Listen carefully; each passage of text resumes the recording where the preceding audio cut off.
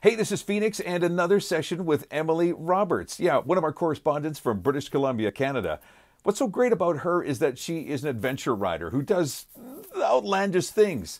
And one of the most recent things she did, she traveled from Revelstoke, BC, all the way to Ontario, basically across Canada in the fall. Emily Roberts. Emily, I used to have hair like yours. Really? No. I Every kind of time, love it, I suppose. well, that would be way too kind. Okay, so whereabouts are you right now at this moment? I'm in Revelstoke in my office. Sweet office, may I say? Yeah, well, it's actually a spare bedroom. There's Oh, a bed here.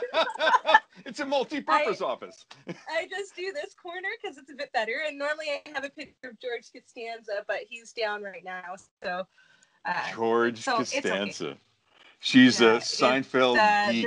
I love it. yes, it's I'll show you just because you'll probably enjoy it.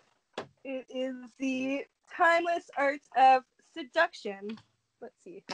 You, oh my goodness. But we've just been doing some renos, so I took it down for days to do a couple of renos in the room and haven't put it up yet. You know what? You got guts to show me that poster. That's fantastic. I thought maybe it'd be something It's like great. boy band or whatever, but no, not you, Emily. Oh, No, you're hilarious. no, yeah. The best part was I got it for my mom for her 40th birthday, I think, and she ended up giving it to me thinking that it was inappropriate to sit above her fireplace anymore. Oh So my gosh. I love you. I love your family. You guys are great. I should mention that Emily Roberts is a writer and contributor to Motorcycle Mojo magazine, www.motorcyclemojo.com. One of the things that I love about talking with you is that every time I talk with you, there is an adventure surrounding you. And the most recent one, which I absolutely am fascinated by, is a fall trip you took from Revelstoke to Ontario, and I'm assuming back. no, I actually ended up leaving the bike there. So the reason why I did this trip was I had a BMW GS 1250 for the summer. That was a long-term test ride. I absolutely loved it, and somehow I had to get it back to Ontario for the fall before the insurance ran out. So when you say a fall ride, what month did you leave? I left September 26th. So it ended up being a 9-day trip, September 26th to October 5th or 6th, I believe. And it was the latest I've ever attempted to do a trip like that. It will be the Mm. latest I'll ever attempt to do another trip like that because I would wake up each morning from camping and it'd be -3 outside, and I'd have to get on the bike and start riding. Oh. I think the highest temperature I got was 11 degrees, and it poured every single day that I was on there. I was lucky enough to have good waterproof gear, not waterproof boots, and What? this Well, was what not about a all that heated enjoyable jacket? Did you have overall. any heated jacket? Did you have a heated jacket or anything? No, no, I didn't. I had heated hand grips, which was a first for me. Um, I'm not They're sure if awesome, aren't they? oh, amazing. That was the life changer for me to be able to have warm hands at least. Mm-hmm. I've always ridden my naked sport bike back and forth across the country, and so to be riding an adventure bike that's built for touring and has heated grips was an absolute pleasure. The other heated gear did not exist for me though. I did not have heated gear. Well, note to self: going into next year, maybe you might want to just link up at Mojo Magazine with some of those manufacturers that have heated gear, so that you can test it out. Yes. I actually bought a Ewell heated vest afterwards because I learned from my After. mistakes. I was regretting it. One thing I love about what you do too, anybody like you went by yourself, I'm guessing. Yeah. So, here's a young lady with really long hair on this killer of a motorcycle, cruising across Canada late in the or mid fall, give or take. And, I'm thinking you're staying at a hotel here, staying at a nice hotel there. But no, not Miss Emily. You decided, I'm guessing consciously, to make a couple of stops camping. Yes. I don't always know what goes through my mind when I get ready for these trips, but I think there's always this moment of, you know what, I could be more hardcore than anybody else if I just camp. Which really sucked. I ended up staying in a hotel for most of the nights, but I camped 2 nights overall. The first night was in Manitoba was in Saskatchewan, and it was cold, it was windy, my tarp was blowing everywhere. Mm. The second time I tried to camp, I was just north of Winnipeg in this beautiful kind of reserve area and hoping to go to a national park. It turns out all of them were closed, and they closed Labor Day. So I ended up finding a campsite, setting up, and as I was going to bed, I looked up to get my bottle of water, and all I see is two eyes staring at me in the bushes about 5 feet away from Wow. me. And Okay. completely by myself, it's 11 o'clock at night or so, and I just see these eyes, and they kind of look away, they poke around, they move over 5 feet, they look at me again. Wow. And at that point, that was kind of the tipping point for me. I'm like, you know what, I can't do that by myself. I'm not comfortable. And we actually had a standoff for about 40 minutes. I had my bike running, turning on the throttle, and it just kind of Jeez. circled around the campsite watching me. So it was a very scary moment. I ended up packing up my campsite at midnight and Wow. riding to try and find somewhere else to stay. So that was probably my worst camping experience I've ever had.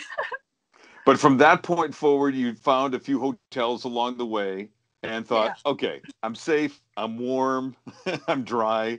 This yeah, might be the way to go. yeah. So, Well, so Mike, yeah, go ahead. sorry, I was just gonna say the biggest part that I experienced too is just by the time you're done a 12-hour day in the rain, Oh yeah. your helmet's soaked, your gloves are soaked, your boots are soaked. There's really nothing else that's better than putting them by a heater in a hotel. So, finding the cheapest motels that I could find and just staying there and blasting heaters and getting space heaters in the hotel Oh room, and yeah. it, warming everything up was great. Yeah.